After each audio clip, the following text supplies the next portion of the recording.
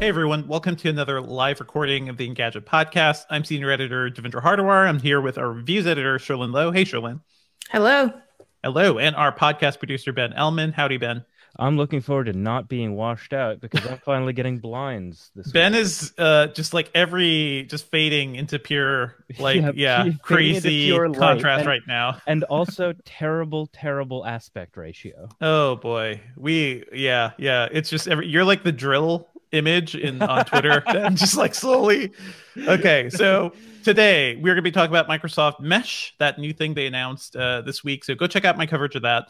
As usual, this is going to be the live stream. We're going to start recording the podcast officially soon. That's basically, you're going to get to see how the podcast is made. So we may make some errors. And we can't chat with you as the live audience as we're recording, but we'll do some Q&A sections in between our different segments. Okay. And we've got a special guest too. So stay tuned for that. Are you guys good to go recording wise and video? I'm looking at my Audacity to make sure it's still going, and it is. Mm-hmm. Okay. Yeah, we've had some recording fun times. Okay. Let's kick off in 3, 2, 1. What's up, everyone, and welcome back to the Engadget Podcast. I'm senior editor Devendra Hardawar. I'm reviews editor Sherlyn Lowe. Today, we're going to be talking about the future of work, which is something we've heard a lot about this week or this past year. But I think this week it gets even more interesting because Microsoft introduced something called Microsoft Mesh, which is sort of their view of a futuristic remote collaboration, virtual meetings software. And to talk about that, we have a great guest on. But before we get there, just want to say thank you for listening to the Engadget Podcast. Please be sure to subscribe to us on iTunes or your podcatcher of choice. Leave us a review on iTunes. You can always email us at podcast@engadget.com. We may bring your questions into future episodes. So Microsoft Mesh, what the hell is this? To help us break it down, well, first, let's bring in Scott Stein from CNET, CNET editor at large, to chat about this. Scott, how are you doing? Hey, great. It's great to be here virtually. It's good to be on. Good to chat. Yeah, exactly. And we always like to get people on from different corners of the tech world. I want to ask you up front, Scott, I know you've done a lot of coverage around VR and mixed reality and AR. And, I followed your coverage for a while now. Can you give us just a quick setup? What is Microsoft Mesh exactly? Sure. So this is like the promise, I feel like, of what HoloLens was going to be. Yep. And why it feels like in a lot of ways we've seen this before, yet have we really?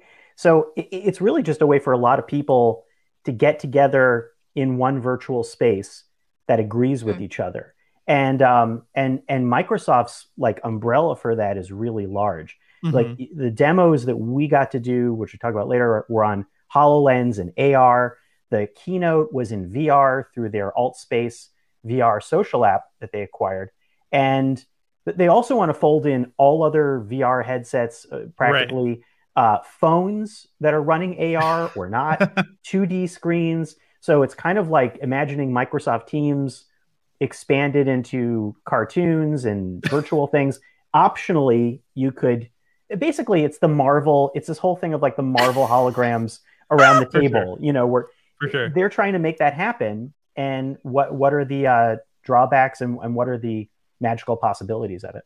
Yeah, and I think on a higher level, right, Microsoft Mesh is not a specific piece of software. It's not an app. It is a platform that Microsoft is going to let other people develop for. So I think the way they likened it to me, I was talking to Greg Sullivan, their head of mixed reality, during my meeting last week. And it was basically he said it was like Xbox Live. It was a way that Xbox Live kind of unified game console multiplayer and connectivity. And that may sound like boring work, but before the Xbox, and certainly before the Xbox 360, getting a game console online, getting networking into games was really tough on the console level.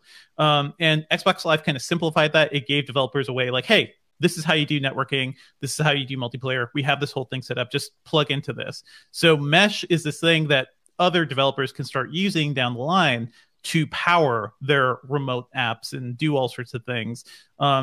Scott, both you and I, we've seen Spatial, right? The virtual meeting software. How does that differ from what Microsoft is doing? Because I like Spatial.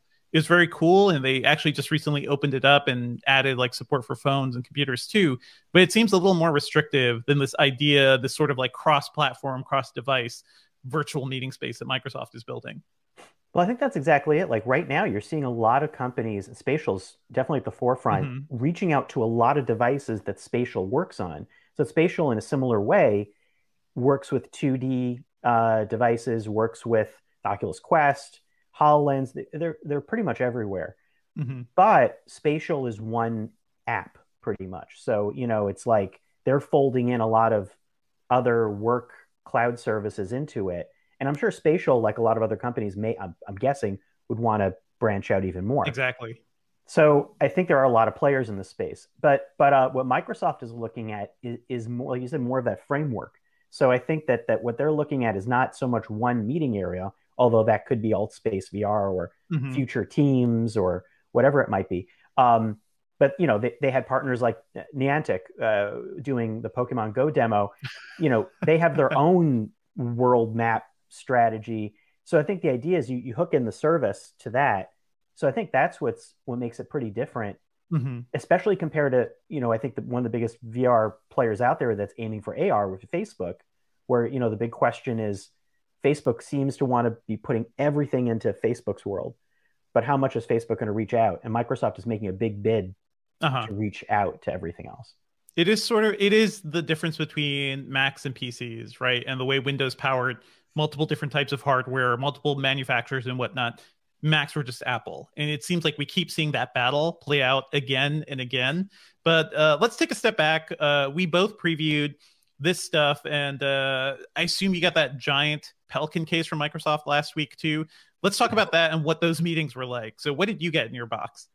Right. So, I mean, it's funny because this is a gigantic box of stuff. This is like this thing to like trying to simulate a home virtual experience. So they sent this like loaner kit of just a gaming PC, a HP Reverb G2, which is stuff I had already. Yeah. But I think we're already like, these were like specifically hooked in to launch smoothly into the pre-build for all the stuff. But the really interesting thing for me was the HoloLens 2, because to this point, Microsoft had never let the HoloLens 2 outside to anyone to play around with, as far as I know. It's been demos I've had. So was really fun and interesting to see what it would be like in my home to use it.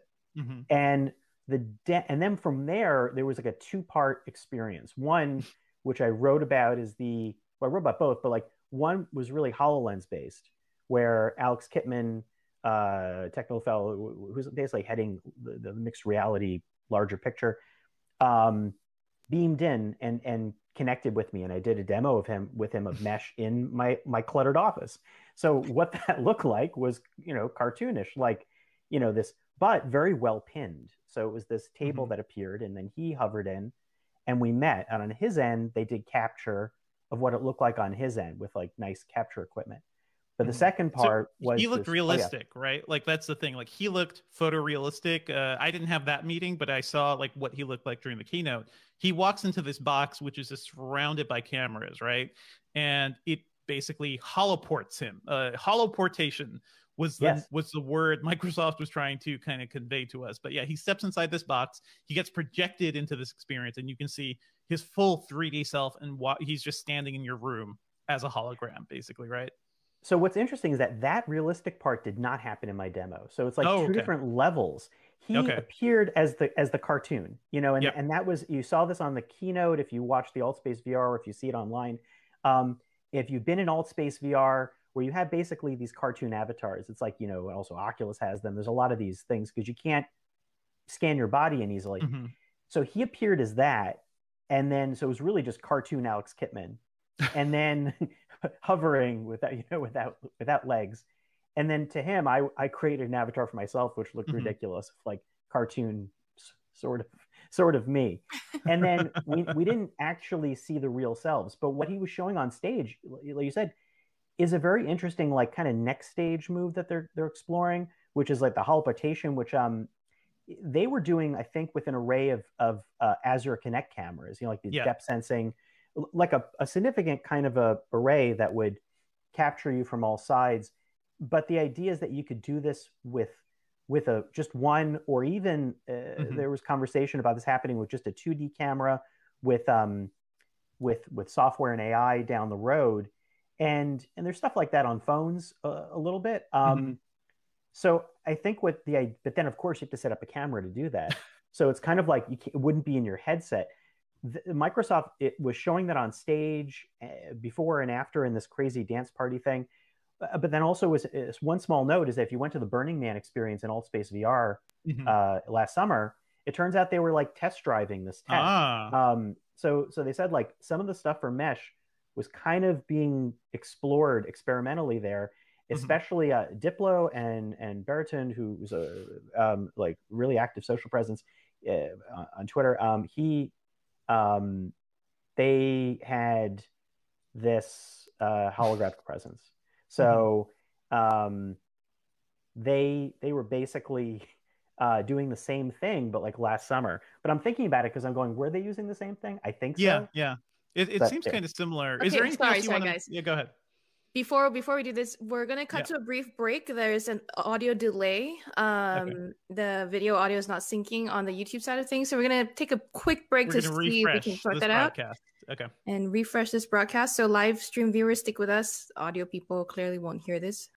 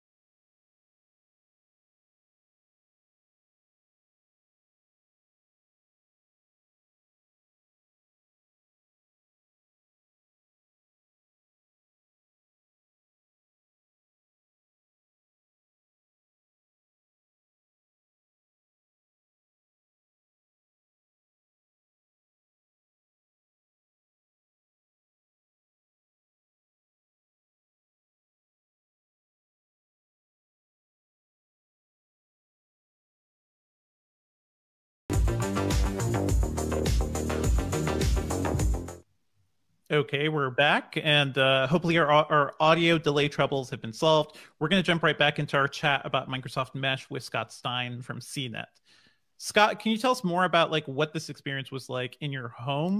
Because I did a little bit of this too. I got a HoloLens 2 to test out. I went into this meeting with other journalists, and Microsoft's head of mixed reality. It was really interesting, right? Because there was a virtual table in front of me. There were people all around me. I was just sitting right here at my desk as usual, but it felt like I was actually doing a briefing, like a group briefing like we used to in person with other people. Did you get any sense of that with your demo? Yeah, definitely. And it got to the point where, and I've only experienced this one other time with like, again, like that Spatial was working on this thing with where the AR, they were going to have AR people moving around your home. I found that, and that idea when you have AR stuff moving around a real space, not only was it pinned really well, so I felt like the table like stuck and I was able to move around it really easily, but like my body language started to become more like walk around conversational. So I found like I got beyond the staring at a screen part, which I thought was really intriguing. And so that part, like the way it lingers in my memory, became really cool. You know, in a lot of ways, like some things on the HoloLens hold it back, like the display on the HoloLens, obviously, like not a lot of people have seen it. Yeah. But not just a limited field of view, but it's a little bit rainbowy, hazy, you know, the way it does with waveguides. It's still finding its way, I think, in terms of versus the crystal clear type of resolution on modern VR headsets.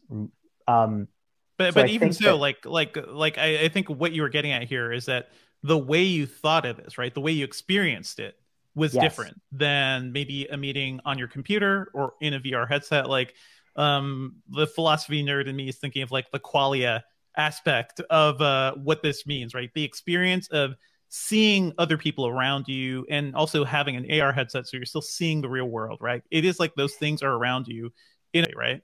Yeah, that's the wild part too. And you mentioned still seeing the real world around you is the comfort of not just being able to talk with people, but like you can pull out your phone, although your Face ID may not work. And and then you can just kind of check on things. Like I went and like closed the door and fixed some stuff. And I realized he just saw me he read the motions, and knew what I was doing.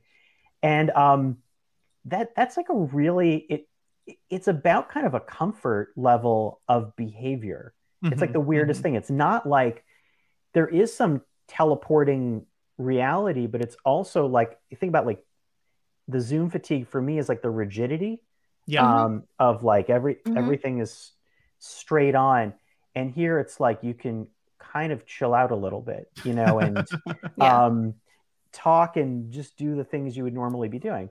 And I think that's really fascinating. Plus the ability to look at things as you can start having virtual things to look at. We looked at jellyfish, a lot of standard immersive things, jellyfish, a giant whale. Well, there's like a model of the moon, a model of the Earth that we were like passing around too. And even though the HoloLens display isn't perfect, it still looked like very high resolution. Like I could peek in there and see like individual craters on the moon and everything.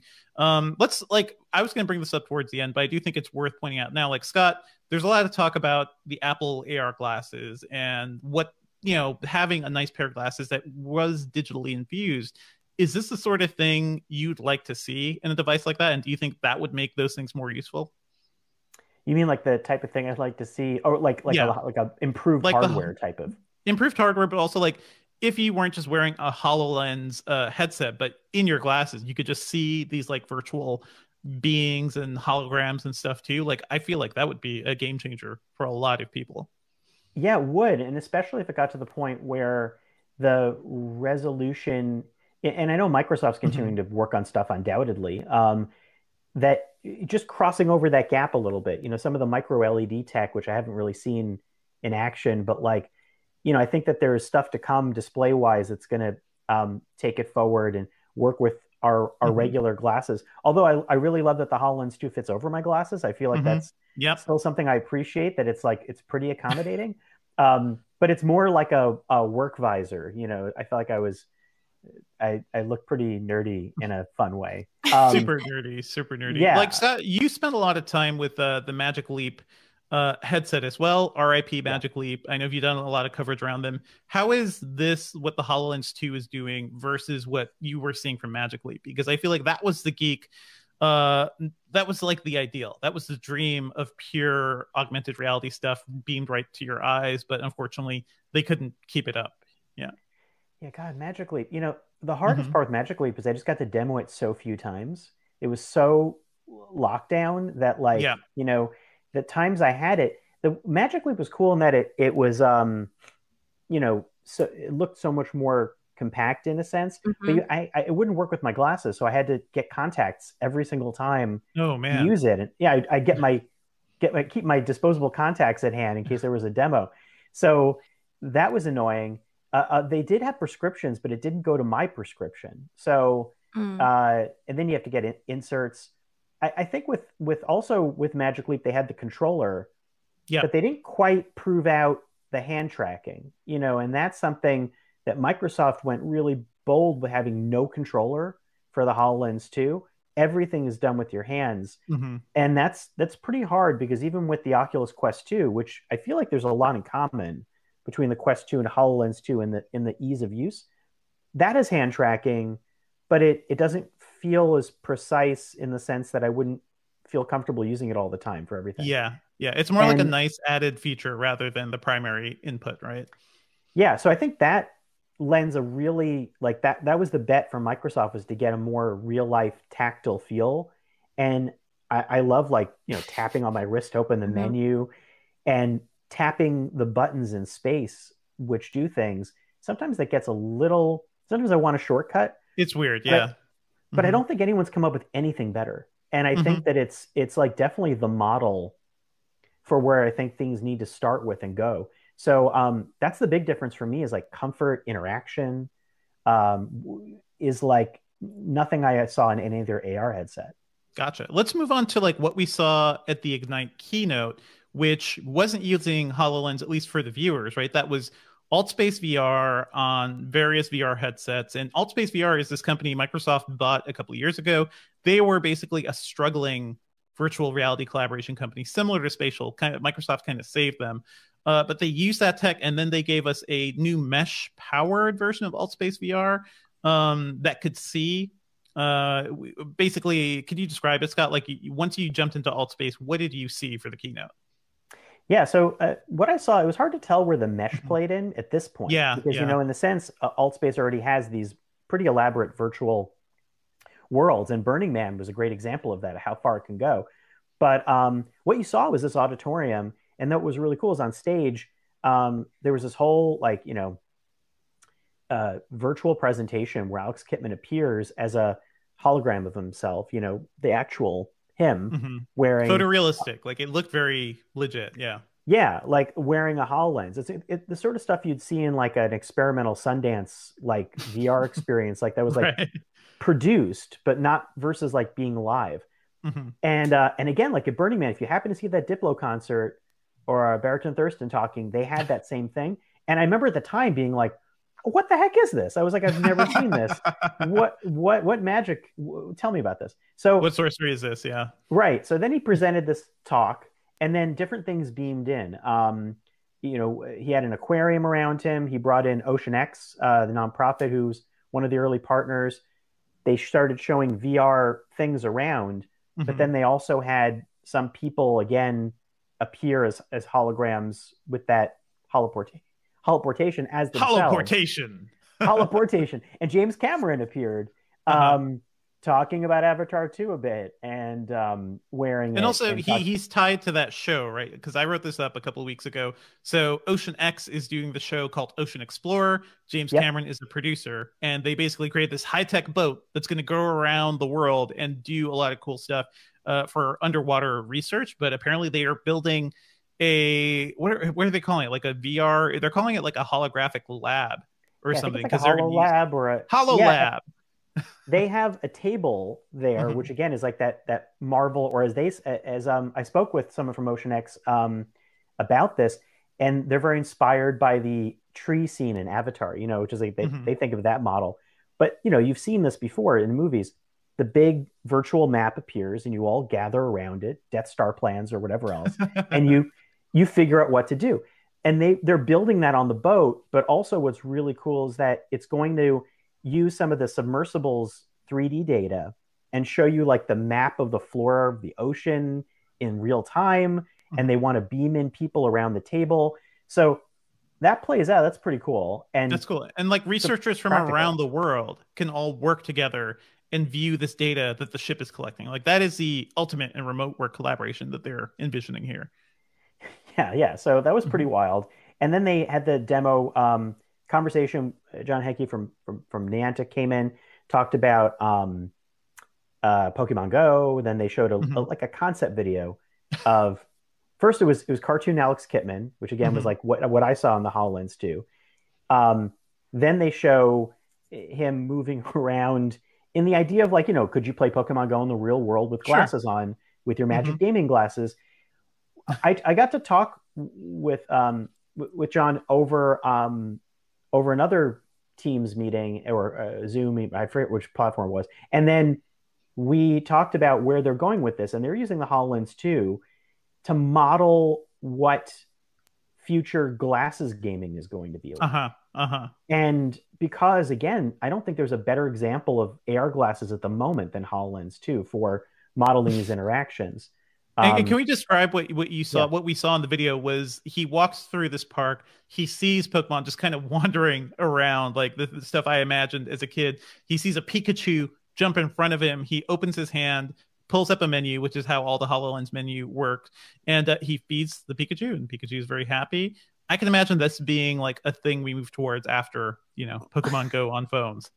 Yes. We're looking at this right now, by the way, for the audio listeners. And I'm just like, the first thing I expected when we saw these Pokemon gathered at this person's feet was I wanted him to throw a Pokeball at them. But it still looks kind of janky. I think this is what Scott was talking about when you mentioned like you want some shortcuts.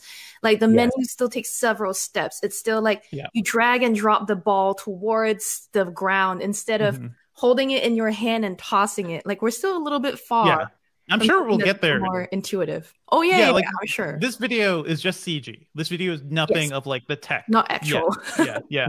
One thing that VR has in its corner is that most VR controllers have gamepad like buttons, and they're really helpful because you can like do quick reaction stuff. And then in AR, it's like I have to reach out and grab things. But the other interesting thing here is like not just the Pokemon, but what they're really trying to explore is what happens when you invite a friend to like holoport in next to you. And as they were saying in the phone call or the chat, there's no real clear understanding for the metaphysics of that. Like it's very weird. Like I think about it, when Alex Kipman was in my office, he couldn't see my office and I couldn't see his office, but we had some things we agreed on. So if you're beaming in to play Pokemon Go, am I only seeing like your Pokemon in San Francisco, or are you seeing mine in New York, or are we like, what the heck is going on? So I think that it's like you have to agree on space. And there's like three worlds.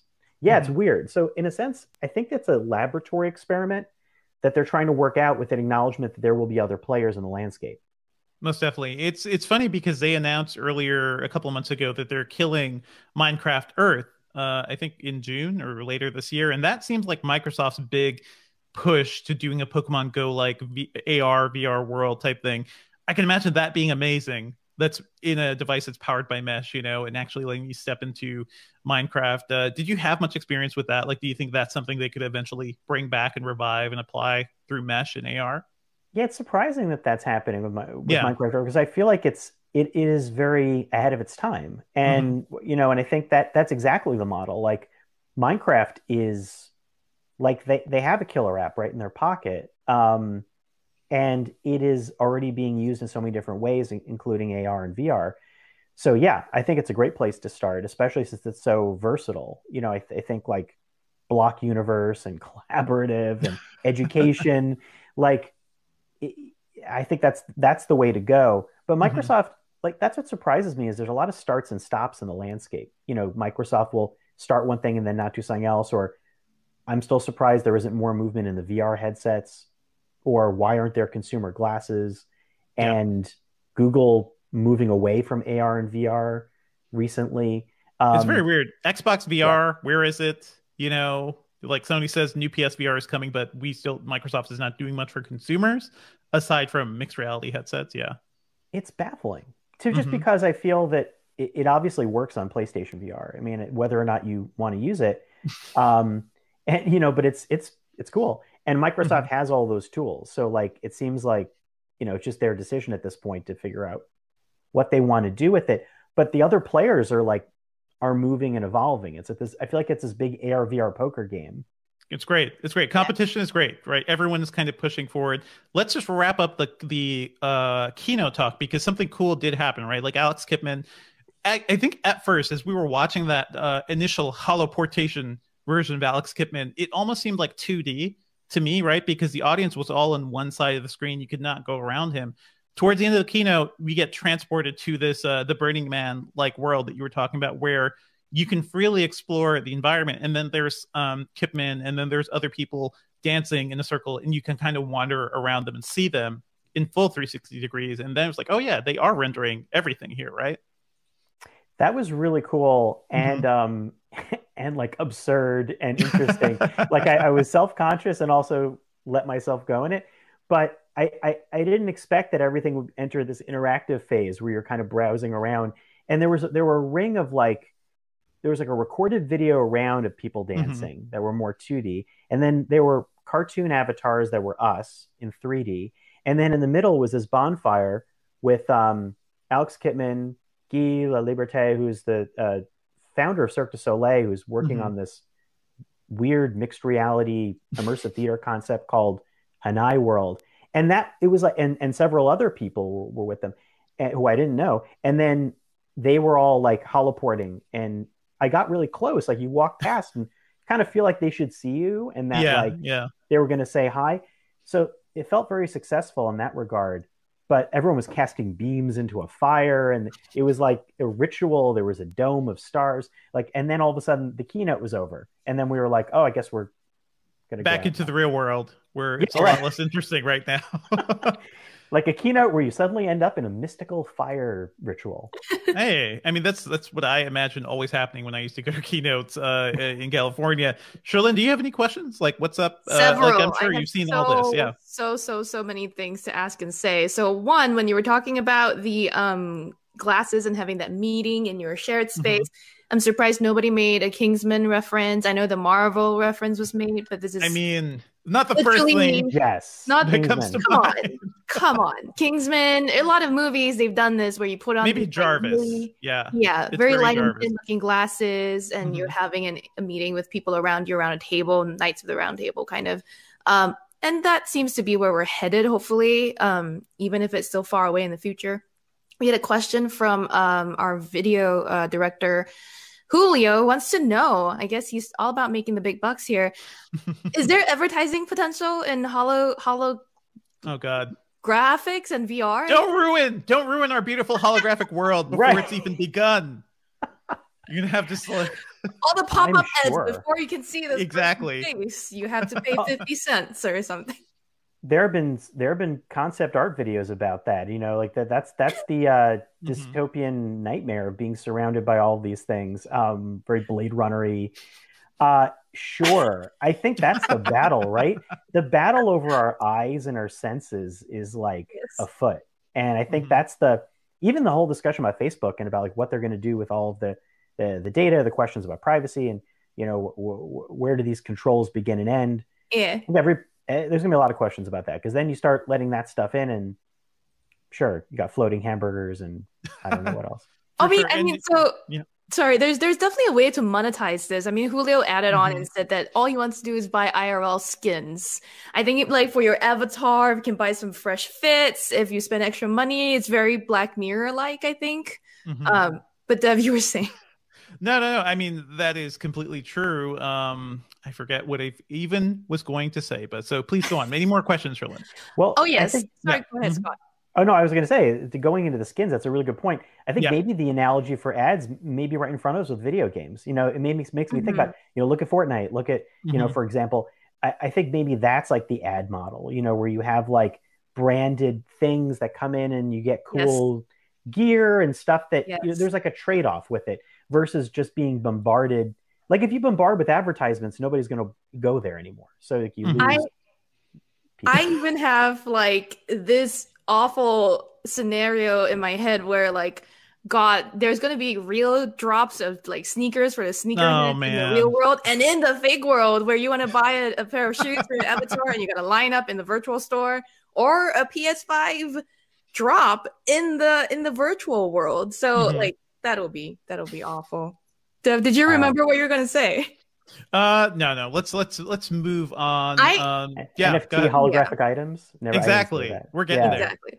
Well, we didn't talk about this on the Tribeca Sundance episode of the podcast, but I wanted to initially talk about this. Scott, me, you, and Devindra were actually in this shared space in VR for Tribeca Sundance, and you and I shared a virtual hug. I don't know if you remember this. It was great. It was great. But here's the thing. Yeah, go ahead. No, go ahead, please.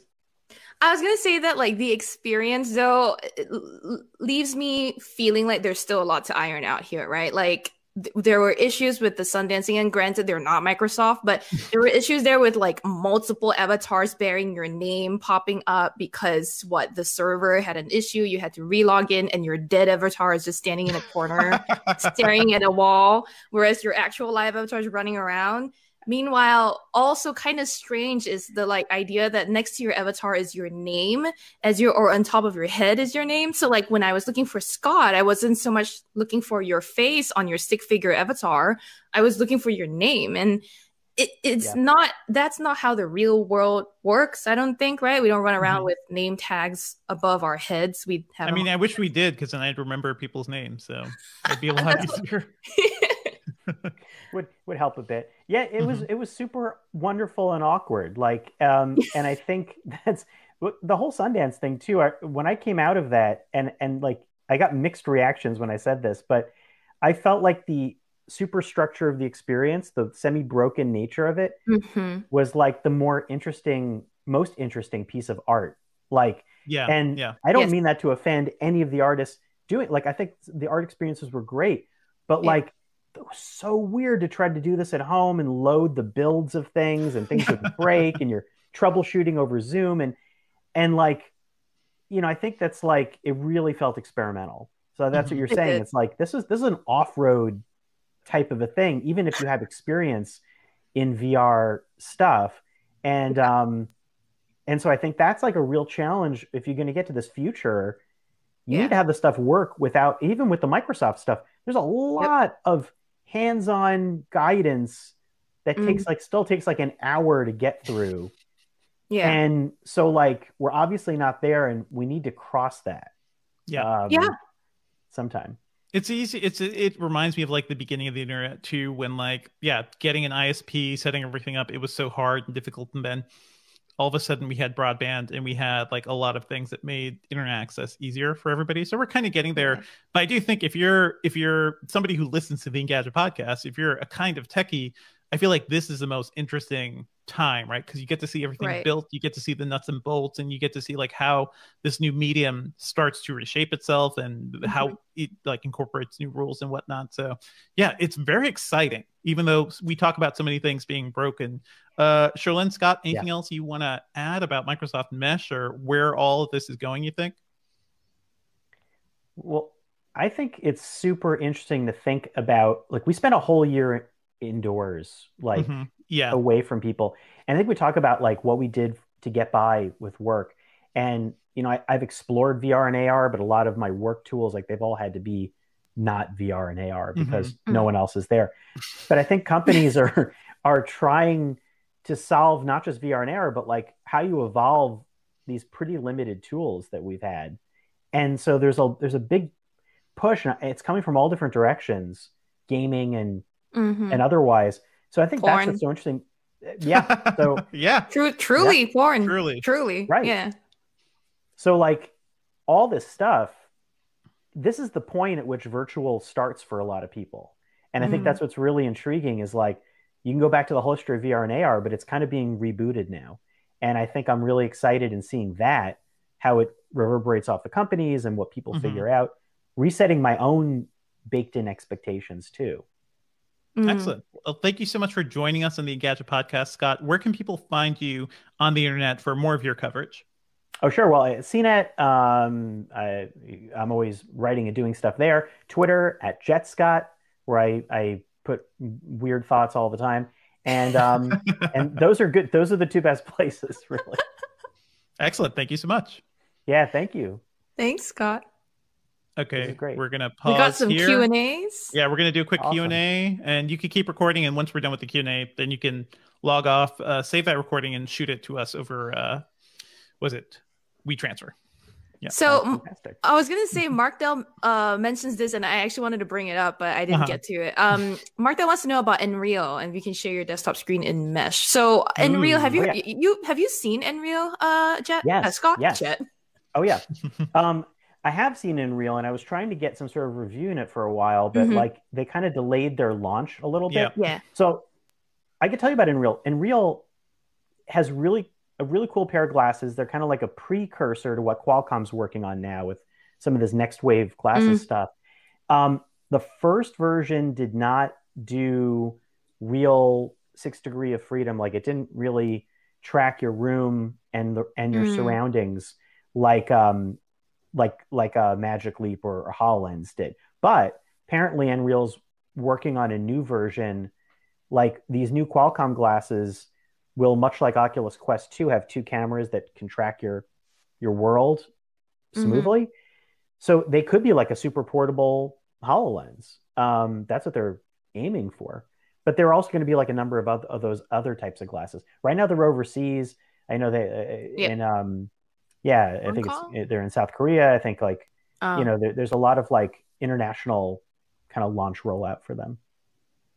Yeah, Nreal looks like one of the big reasons Nreal was very interesting was because of the size and weight of it and what it was able to achieve. It was even, I think, smaller and lighter than Magic Leap. Maybe Definitely. Totally different.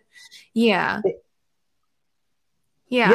Nreals were just little fold-up glasses with kind of a still slightly chunky like half lens thing, but those are also a wave of like a lot of those devices, like Qualcomm's calling smart viewers, but they're really a little more powerful than that.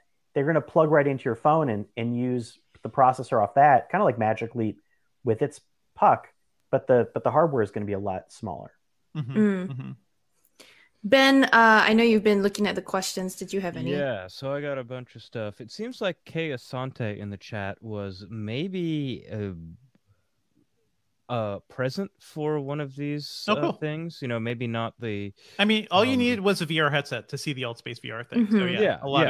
So not the press briefing that was really only for press, but yeah, the Altspace VR stuff. So, cool. I mean, the general sense that they got was just that it. The best analogy that they heard is that it's Microsoft Mesh is Xbox Live for VR, which could be pretty cool.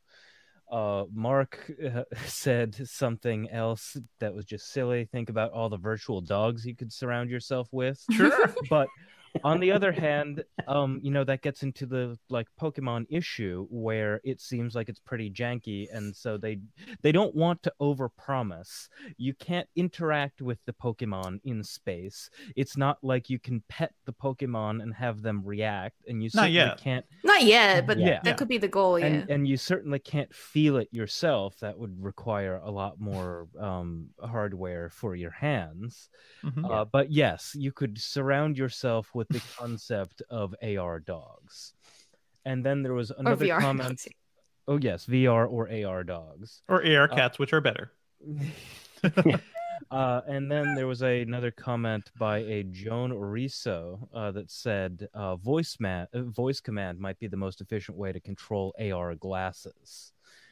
Just because then depends. Yeah. It frees up your arms, and maybe the thing that I got the feeling about is like you want to minimize the strange movements that you're making that maybe don't make sense to people who the voice commands are pretty strange too as like a UX thing, because HoloLens supports that, right, Scott? But it's not it's not always the ideal way to do it.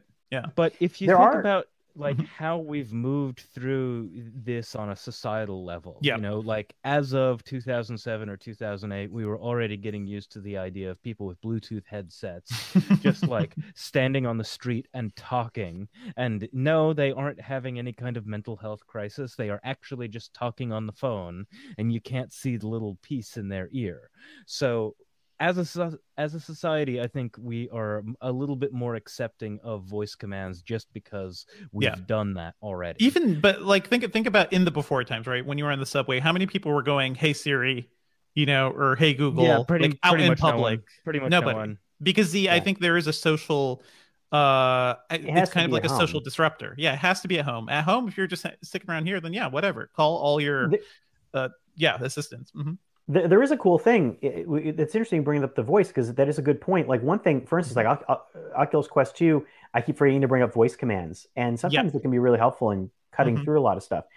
On the HoloLens, there's an interesting thing you can do, which is you can look at something and then say, like, close that window or whatever. And so there's a combination of as eye tracking of where you look plus voice command, which that does get really interesting. Like you're right. Like there are some ways. I think because a lot of voice, you're just kind of floating in a void trying to explain what specifically you're referring to. But if you're already looking at that thing and then you speak, it's like a combination of like intent and the thing. Yeah. But I also want to get like micro gestures. I want to get to the point where like I can look at something and then just do that and close it. Or maybe that opens it. Or maybe it's like, so you get to the point where it's not like this or this, all these things that you're doing. But you just get to the point like multi-touch where it's like quick little But then you have to have like a thing on your hand. Yeah, like something. Some patent diagrams that were flying around recently about like one of the other bits of tape like on people's hands or something. I saw it as I was scrolling through some kind of feed, so I only like partially understood. Have you ever used Mudra Band? So like, you know, this is the weird part. Mudra Band, yes.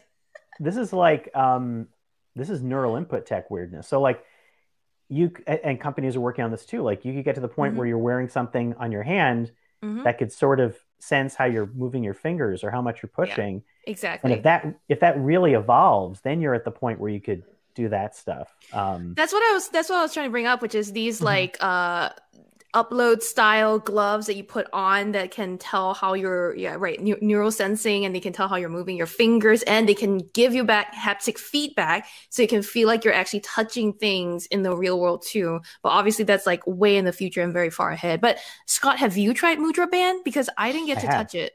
Nice. I have. I got to use it last CES, and I never like, it was like one of these things that like I think the pandemic happened. Like we shot a video after CES, so they actually came to the office, and it was like the greatest thing I didn't get to write in more depth about. So a lot of this stuff, it feels a little bit janky and yet a little magical. So I never used Control Labs tech, which Facebook acquired, but this is like, you know, what it could do is it could not just sense the pressure of your fingers. But the really trippy part of the demo was they showed how it could sense your finger movement without moving your hand. Oh, that's nice.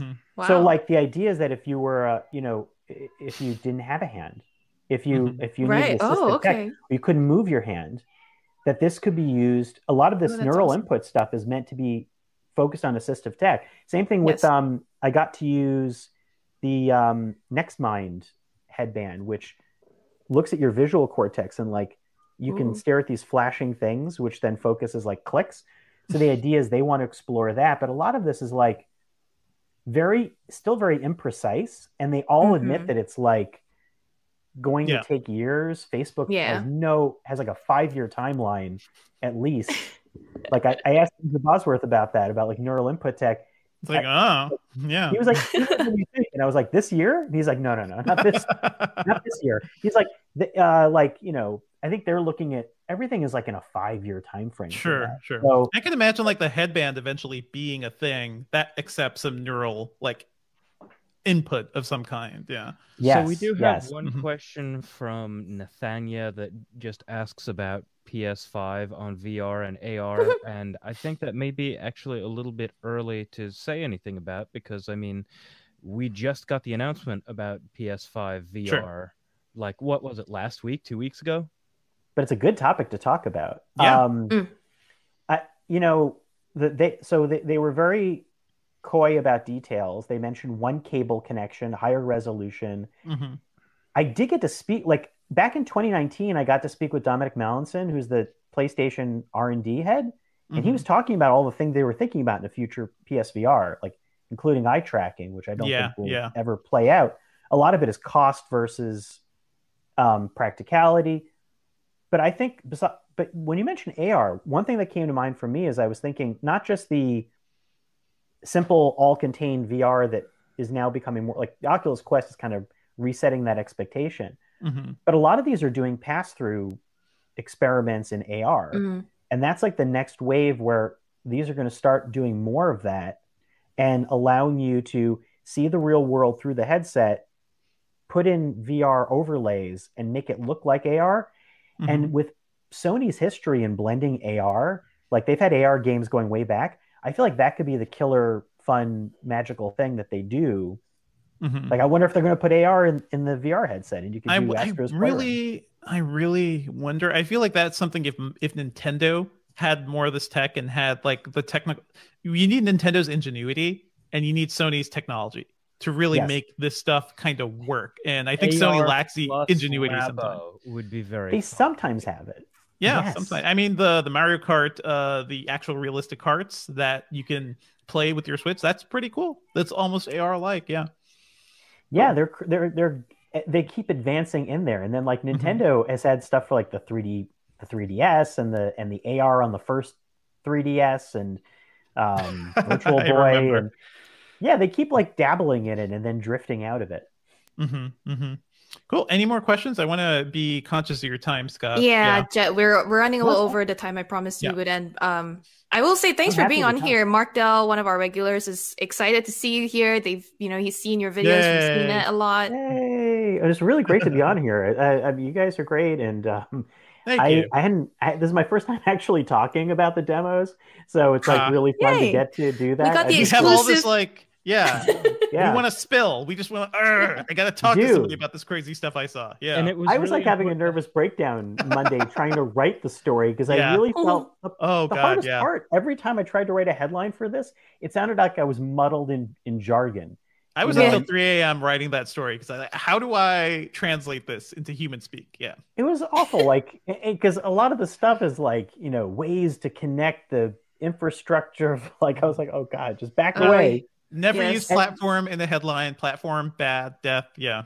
Yes. And then everything comes back to like, I feel like I'm telling the Star Wars holograms around your table thing. It's like one ring can rule them all for headlines. Like, I feel like that just keeps happening over and over again in stories. And I'm like, I can't make it about Star Wars holograms around a table. No more. No more. So it is hard. It's important to have someone else who could talk about VR also, because if you're just talking to one person who did some kind of VR, you sound like a crazy person. Yeah, you sound like a crazy person, or it sounds like you're trying to do like dream interpretation or something like that. That's a good point. This is a good sanity check. Like exactly, we're corroborating. It's like you've had a weird David Lynch experience. Yeah. And you're saying so. Two people who went to the VR press event means that you weren't. It wasn't just one person in a fugue state or something like that. We have by the way, a picture for our viewers of a little thing. Dogs in VR. Oh, there we go. Oh. Yes, so Scott, we try to have fun with the dogs. Scott. Yeah. Yeah, and that's like, it's nice to do those things. There's some comfort in VR. One day you can strap on a VR headset to your favorite canine friend or feline. Yeah. Nintendogs VR. Nintendo. You've just announced Nintendo's VR launch title. You heard it here first. You heard it here first. That's how they'll sell all of them. And then they'll chase virtual Pikachus. They'll go crazy chasing these virtual Pikachus. Oh my God. Yeah, seriously, Nintendogs and cats for whatever thing they're doing. Just do that. The latest Mario Switch game is basically just all cats. It's Mario in a cat suit, right? So yeah, they can do a lot of this. We're gonna trademark it right here. I don't ask for much anymore. I just want to feel happy. Do we have any other questions we want to jump to, or shall we move on? I think we're figured out. So, Scott, thank you for joining us. Thank you so much. This is great. Scott, we'll keep chatting. Yeah, definitely. And please send along your audio to that email chain. Yeah, I will. Let me save it as a wave and send it to your email. Okay. Hopefully that works. All right. So we're going to be talking about Google in just a second. All right. Thank you, Scott. Have a good one. Thanks, Scott. Hopefully see you soon. Yeah, see you soon. All right, let's take a second here. We are moving on to something I think it is just as important, to be honest. Like this from something very visual to something not visual at all, though. Yeah. Industry shaking. Whenever you're ready. Oh yeah, I'm ready. I am too. All right. Do you want me to kick it to you, Sherlyn? Yeah, you can. Okay. Okay. So let's move out of the world of VR and AR. And actually, we were just talking a bit about ads and what that could look like in the future. Yep. It turns out the ad world is kind of shifting beneath our feet right now because Google just announced some pretty interesting news about its ad business. Sherlyn, can you give us like the explanation here? What's up? Yeah. So, I mean, I saw that you covered the news for Engadget. Basically, a lot of the browsers in the business, including Apple Safari, Mozilla's Firefox, have committed to not supporting third-party cookies moving forward. And for those who don't know, third-party cookies are what track some of your preferences and your browsing behavior over the internet, so that other sites can use them to tailor ads to you. And so with Safari and Mozilla saying or Apple and Mozilla saying at least like last year that they will no longer support third-party cookies, and Google saying that in January last year too, this has sort of been in the works. But this week, Google announced that it plans to adopt, like it kind of told the world what it sees as the future of creating targeted ads for you without third-party cookies, basically. So basically, like the core of Google's business, right? The stuff that actually helped their search engine business was not the thing that propelled the company. It was ads. It was being able to create personalized ads that track you around the internet. That is changing. And how is that changing? Yeah. So basically, there are, like, with third-party cookies sort of being phased out and the support of it being phased out across different browsers, all these advertisers and businesses that support these targeted ads have had to figure out, what are we going to do, right? And so there are some proposals around the internet about like using things like hashed emails, and like if you agree to give your email address to like one website and another, they can use that to build a profile. To track you. Yeah. Right. And like when I was listening like when I was hearing about that, I was just like, oh, that does not sound great either. It doesn't sound great. Let me just say, this news has led to some really interesting quotes from Google. And I just want to shout this out here. Like, can you imagine these words coming from Google like last year, right? People shouldn't have to accept being tracked across the web in order to get the benefits of relevant advertising. And that's David Temkin, Director of Product Management for Google's Ads Privacy. He says, and advertisers don't need to track individual consumers across the web to get the performance benefits of digital advertising. This is bonkers. I would never expect Google to say this. It is Google taking a clear stance. So basically, anyway, when I said using hash emails, that's one of the proposals that came out of the internet. That's not what Google is saying is using. In fact, Google is saying that it does not want to do that. Instead, when it announced that it would be no longer supporting third-party cookies, it said that it would be focusing instead on this thing called Privacy Sandbox, which is its own set of tools that it's kind of accepting proposals for and researching to see what would be the best way to help advertisers still target you without you giving up your personalized tracking and data and that sort of stuff. So one thing that Google said this week it would be focusing on is this thing called FLoC. And FLoC, I'm trying to get the exact wording. Federated Learning of Cohorts APIs. Yeah. It's all about federated. Yeah, exactly. So federated is a word that like Google has used in a lot of different like ML stuff across its product portfolio. But here, yes, FLoC is Federated Learning of Cohorts. The keyword there is cohorts, right? Basically, it's groups of 1,000 people and up that share similar interests. And so for them, it's like, let's say you like Nike shoes, then you're in the flock of Nike shoe lovers, and advertisers can choose to target flocks based on stuff like that. So I make shoes. Maybe I'm a competitor to Nike. Let's say I'm Adidas, I guess. I'm going to target the Nike shoe flock. Or if I make cupcakes, I'm going to target the muffin flock. Muffin shoes. Yeah. Muffin shoes. Business idea. You heard it here first.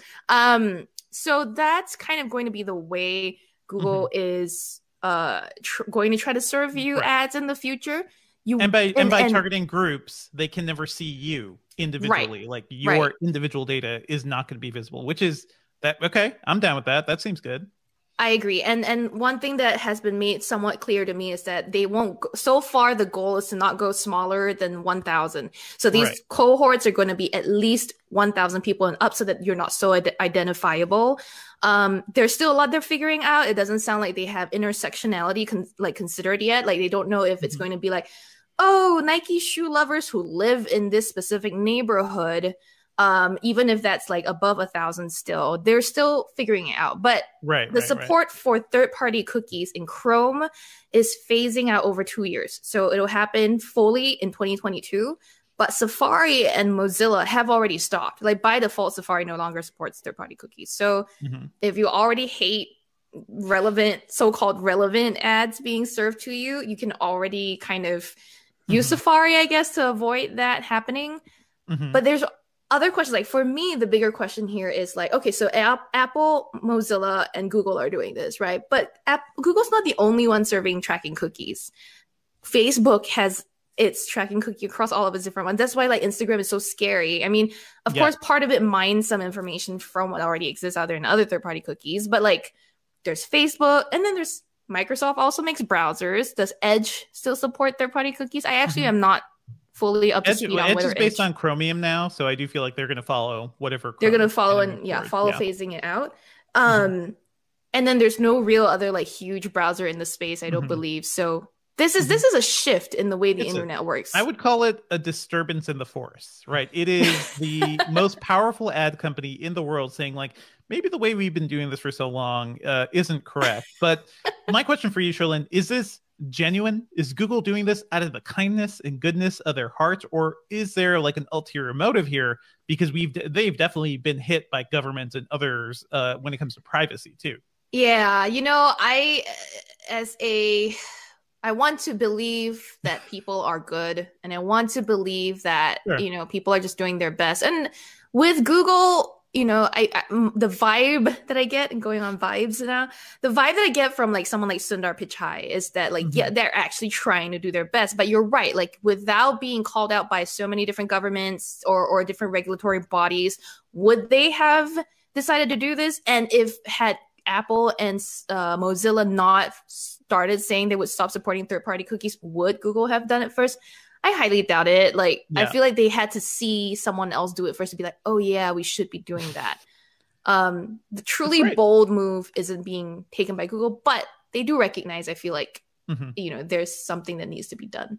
And there's like, this kind of follows everything too, like the European Union's like push for greater privacy across the web, GDPR and everything, kind of flawed execution. A lot of people are complaining about that, but I do think it kind of got the conversation going about what kind of world are we building here where, you know, these ads are so granularly targeted and tracking people. And as these things become more ingrained in our lives, we were just talking about VR ads and AR ads, right? I don't want a highly specific personalized AR ad floating around my house, you know, like that is some Black Mirror stuff for sure.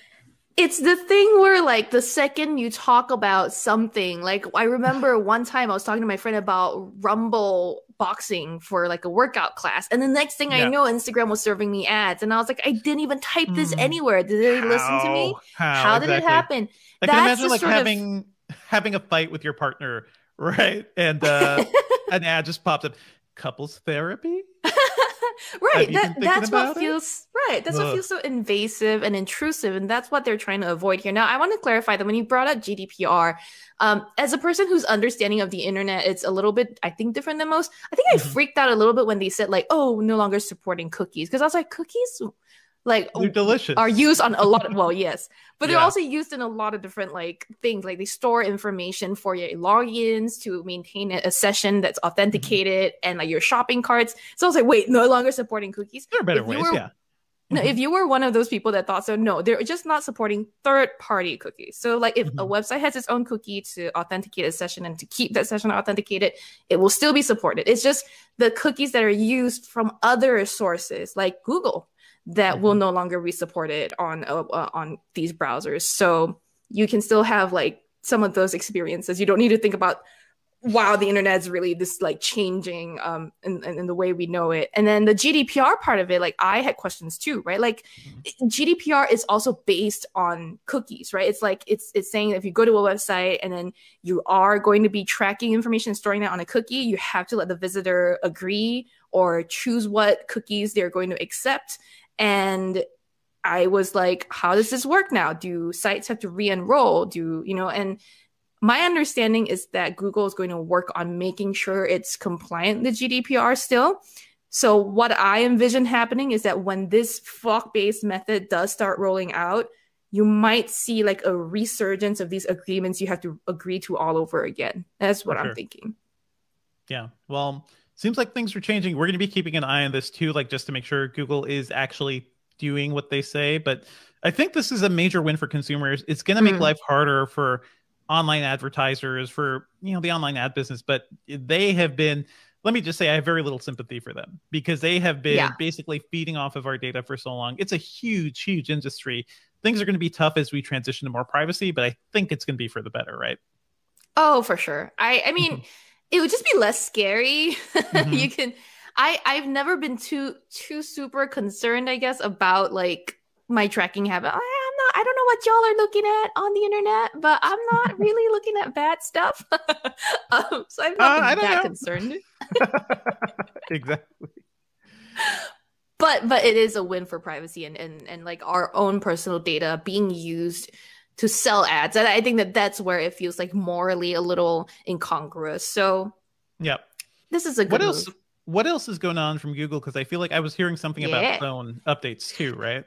Yeah. So on the hardware/software product side, Google has been announcing a bunch of news. Last week we heard about Android updates. This week we got Pixel specific updates. And reader, viewer, and listener, please bear with me when I tell you this, because first of all, the thing that jumped out at me in this set of updates was underwater camera mode. And I was like, oh, what's going to happen here? Underwater? It turns out Google partnered with a case maker called Kraken. Okay. Unleash the Kraken, I think. Release the Kraken. Yeah. Yeah. And to make a case that is so, powerful, it will withstand deep water pressures, which is a big deal. But then like the way it was worded, Google was like, oh yeah, the camera will work natively with this case now. And I was like, can I slap another case on and still have the same experience? They were like, yeah, but like this one's like going to be super clear. It's just basically they had like a purpose-made case made for the Pixel phones. That's it. Like it's a $300+ case that you can take deep sea diving, and it will allow you to use the camera on the Pixel as like you like. That's great. Cool, but this is why action cameras exist, people. Come on. Yeah. Right. That and like cool, slap on an IP68 friendly case, I guess, or 3 ATM or 5 ATM and take it to those levels too. You'll be fine. Don't spend $300+ for a so-called underwater. The GoPro Hero 9 Black costs $350, with the current discount. So and it's not just a case. Jeez. There you go. But there are other updates coming to Pixels, one of which being Smart Compose coming to more messaging apps. So Smart Compose is this thing where you type a few words and then Gmail or Google Docs would suggest ways to auto-complete that sentence. So like if I'm going like, hey, Devindra, and then Smart Compose will suggest what's up with the podcast or something. Like if it knows the context and if it knows what you typically would say. So, this feature is coming to apps like Android Messages, Verizon's our parent company, by the way, WhatsApp, Facebook Messenger, some apps like that. So I guess it's about to get easier to type complete sentences on your phone. Yeah.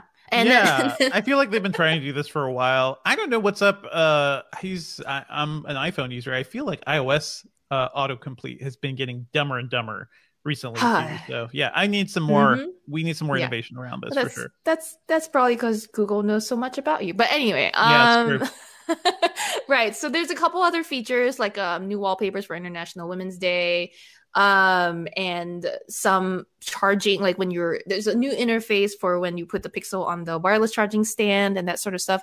Somewhat small set of updates, but if you combine it with the Android updates we heard about last week, we're getting a bunch of new features for Android phones and Pixels this month, it seems like. So good news, I guess, for those of us on Android and Pixel.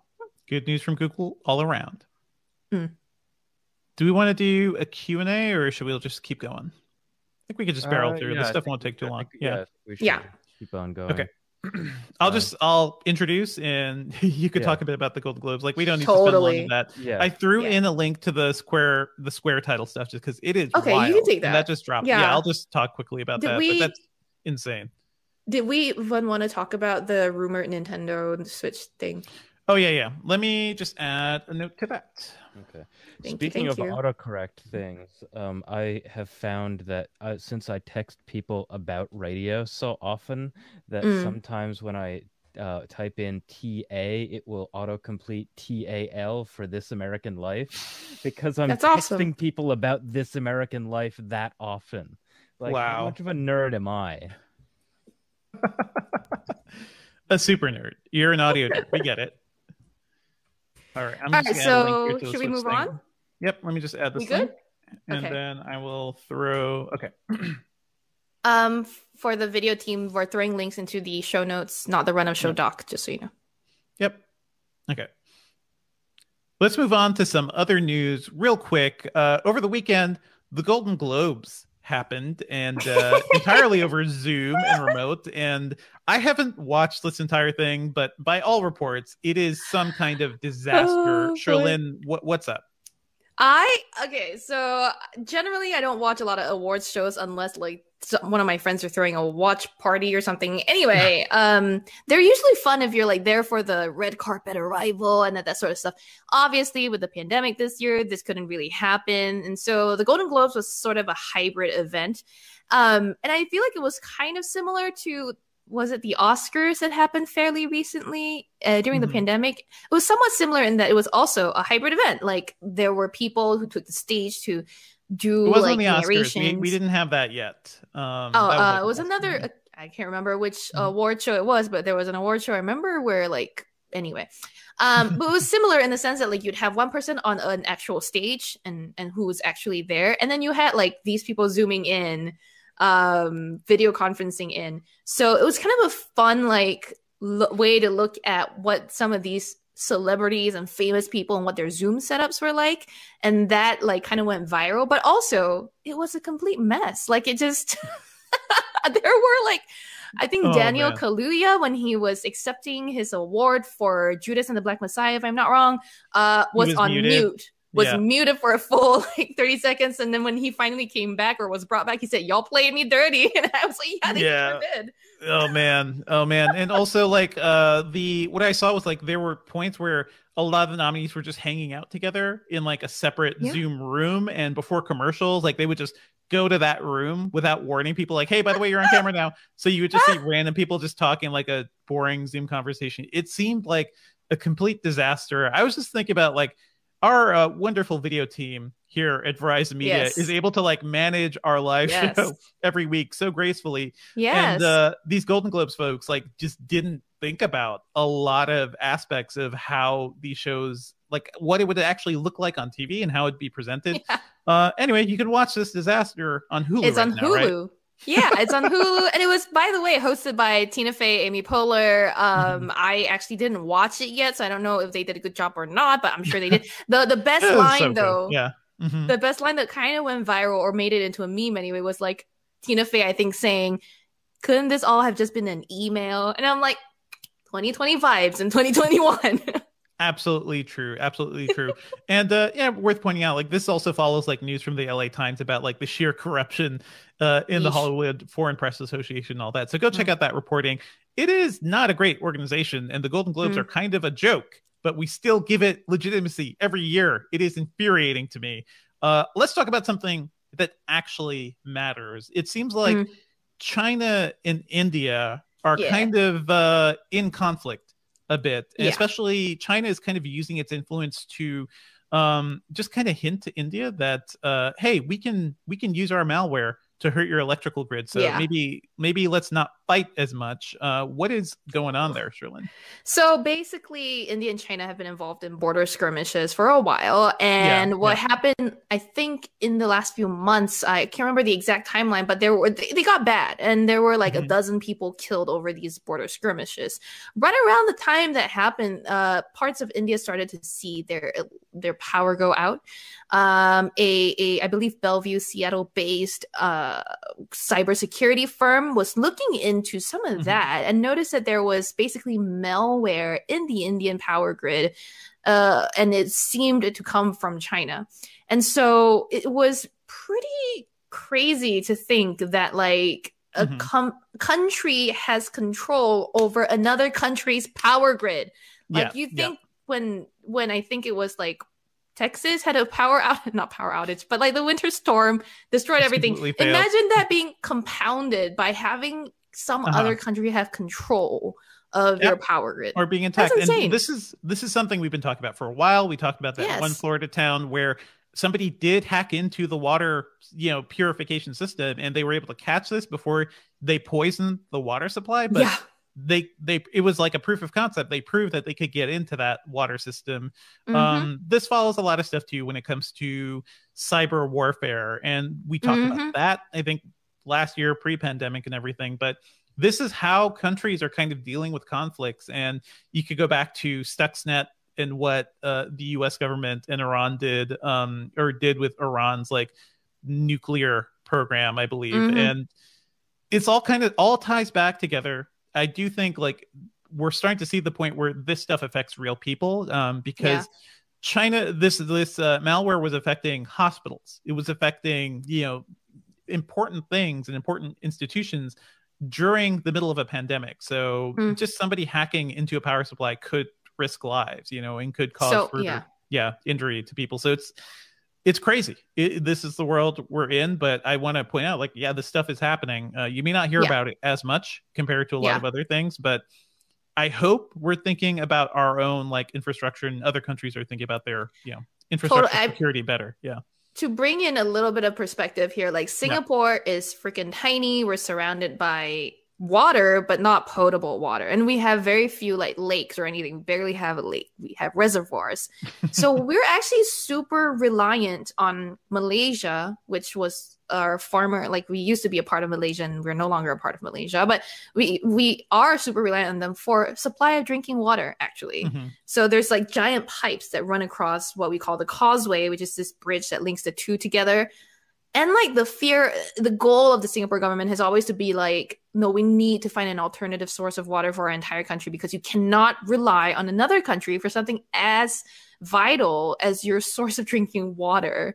And similarly, India cannot afford to have China be infiltrating its power grid. So whether it's India needing to step up its cybersecurity and its privacy measures, or also China just needs to not be a dick.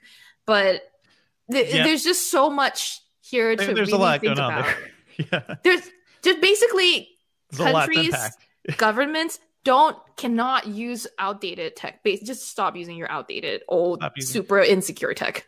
This is something we brought up before too, and I do think like moving forward, we need to start treating need to start treating malware like this that can cause cyber attacks almost like nuclear weapons. Like there needs to be like more of a understanding and a broad set of rules that every country kind of acknowledges when it comes to this stuff, because just a couple people hitting buttons in China can lead to deaths in other country, and the same like that seems kind of crazy to me. Crazy. We are not prepared for kind of what all this stuff means. Let's move on to another quick story that I guess a big story that dropped this morning right before our podcast. Square is buying a majority stake in Tidal for the equivalent of like $297 million in cash and stock.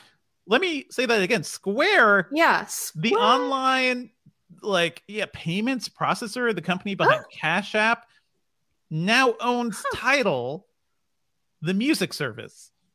I'm just there's a lot of going on this morning. I woke up to this news. There's a photo of like Jack Dorsey and Jay-Z in like a dining room together with wine, and just like it's begging you to like just caption it of like what they're thinking of each other. Bomba clat. But so I think Dorsey is kind of positioning this as a way to pay artists more directly. This guy is just like a billionaire with his fingers in many pies at this point, and people talk about him like splitting his attention between Square and Twitter and not really paying attention to Twitter, and this just seemed like another thing that he's gonna be playing with. I don't know what this means. This is very strange to me. I have been thinking that like Tidal as a standalone company probably can't stick around for too long, just because there's so much, like Spotify has much more money, like there's so much stronger competition, and Tidal is all about like high quality music from that's owned directly by a lot of artists. So they were trying for something very specific. I did not see this end coming, but I don't know. Let's see where it goes from here. Talking about paying artists and Jack Dorsey and that sort of stuff, it reminds me of something we haven't yet talked about on this podcast, I think, which is the rumor or the testing of tipping on Twitter. Which sounds very much like what Jack Dorsey seems to be trying to do here with artists on music services like Tidal. Followers, like you get rewarded for being on their platform by getting money from these followers. So That's we should talk about that at some point. Like that is like a fundamental. It does kind of go together. You're right, and it does. I don't like as a person in media. I'm not going to be doing super followers or anything, but I think for a lot of creators and artists, it could be a thing. It's an alternatives to like the newsletters that a lot of even journalists, like a lot of people are moving towards to get paid. I'm all about people getting paid, so that's fine. Don't just produce content for free on Twitter. But yeah, I'm still trying to wrap my head around the title thing. I don't know what a lot of this means, but expect more commentary and stuff coming soon. I feel like everybody's spending their morning just wrapping their heads around this news. So, do you have anything to add on this, Sherlyn? No, not on this, but I know that there's a bit of news that broke last night too after we were done planning this episode that got me a little bit stoked. I don't know if I'm stoked or not yet. But Dev, do you want to tell people what it is? Sure. So there have been rumors that Nintendo is working on a more powerful or larger Switch. And I feel like it is coming into fruition right now because Bloomberg reported last night that Nintendo has begun production of a Switch with a 7-inch OLED screen. Ooh. Samsung is producing the screens. We don't have many details about the hardware. It sounds like it's still going to be 720p in portable mode, but that OLED screen means things are going to look a lot better. Colors are going to pop more. There's going to be a lot better contrast, and certainly daylight play is going to be better. It should use less energy. But the other kicker is that when it's docked, it should output 4K, which raises a lot of questions. I don't think I feel like this can't be the Switch 2 or something, right? I don't think Nintendo's going to bifurcate. Yeah. Well, Switch 2 would mean a full sequel, right? I don't think we're there. It is probably something more like a Switch Pro, or the name I'd like to see, the Super Switch. Like a slightly more powerful, slightly more modern, device that still plays all the existing Switch games. And I don't think Nintendo's going to leave the Switch hardware behind anytime soon. Like developers will still have to target the original Switch that was released 5 years ago at this point. So we're kind of getting there, or 4 years ago, I guess. It is getting a little old, but I think as a platform, it's very healthy. Like there are still great games coming out. Graphically, sure, it can't keep up with the PS5 and Xbox Series X, but that's never been the point of the Switch, and I don't think Nintendo has to play that game. Maybe for that 4K docked functionality, that could have slightly better upscaling than what the Switch has now. Because actually, there are a couple companies that are basically producing these little dongles that attach to the Switch's HDMI port to kind of sharpen the graphics, just like add a little better upscaling. So I could see that being a thing. Certainly, I cannot imagine a Switch powering like an actual 4K rendered game. That seems ridiculous. At the very, I feel like Nintendo just needs to target 1080p, a smooth, like solid 60 FPS. If they can manage that, then that's going to be great for anybody, and you can upscale that to 4K just fine. Are you thinking of upgrading at this point, Sherlyn? Like, what are you so excited about here? I still am not very sure if this is a 4K TV, to be honest, that I have over here in my house, even though it's a new one. I think it's a 1080p LED. It depends on how old it is, but yeah, we can always Google your model number and we'll see. Pretty old. It's pretty 1080p, pretty sure. But so for me, functionally, that would be a useless upgrade. Yeah. And also, I haven't traveled with my Switch a lot. Back when I first got it, at the start of 2020, I was planning to travel with it. And then in those cases, the 7-inch OLED would make a difference. Right now, though, I'm not so sure. I don't know if I'm going to get one the second it comes out yet, but it's exciting just because, of all the sort of consoles, this is the one that I have. I love it. I get it. It's kind of, I feel like I just reviewed the Switch Lite. That doesn't feel like it was that long ago. So if it ends up being a portable device that is maybe slightly bigger than the Switch Lite, but not as chunky as the original Switch, like with slimmer bezels and that OLED screen, I do feel like people are going to jump on that. It does remind me of like the long lost PS Vita. That console was amazing. It had a beautiful OLED screen, and I'm still sad Sony killed that. So that felt like our precursor to the Switch almost, because that was such a powerful, good-looking console. But yeah, we'll be keeping an eye on this. Maybe we'll have a new Switch soon. Let's move on to what we've been working on. I can't wait. Just a bunch of stuff. This week has been super busy for me. So I covered the Microsoft Mesh news. Go check out my reporting around that. I am working on a Gadget piece and something we called an IRL about how we live with devices around the Arlo cameras, specifically the Arlo video doorbell and some of the outdoor cameras. So that's going to be a quick thing. I found that to be super useful around my home because I didn't want Ring cameras. And I'm also going to be working on a list of like things you can buy if you've just picked up a new OLED TV. Sherlyn, what's up with you? I have been working on, so fair warning to my friends who are always looking for secrets. There will be a lot of stuff coming up. Let's just put this out there. Y'all are going to be excited. There are gadgets. Gadgets are coming. There are gadgets. But right now, we're still in a half lull, half like I can do whatever I want. So a very interesting product was announced this week. I can finally talk about it. The Gatorade GX Sweat Patch. It was announced on Monday. I have been testing it for a few days, and boy, oh boy, oh boy. I have questions. Devendra, tell me your questions first. I mean, what the hell is this? Why would I want a patch from Gatorade on my skin? Like, this feels like a Idiocracy joke. You know, it feels like it's just something to tell you need more electrolytes. Yeah. Oh yeah. It weird as heck. It is weird. And Gatorade, right? Yeah. They want to get you to be drinking more of their juice punch things. So sugar water. They made yeah. sugar water, electrolyte patch, whatever. So basically they made this patch that you stick on your inner forearm. It's like bigger than most coins, but small, like, it's that's almost thumb size patch. A big square Band-Aid almost. Yeah. It's like a big square Band-Aid. And then you stick it on your skin, and there's a dye pack on the underside that as you sweat, it will fill up the patch and show like how much you've sweat and like what the composition of your sweat is to know if you know how much you need to hydrate back and what your body's sodium output or loss is. So it's kind of like a UX. It's UI for your water loss, which I feel like is just sweat. Literally sweat. Like nature's UI for telling us we need more water is to sweat.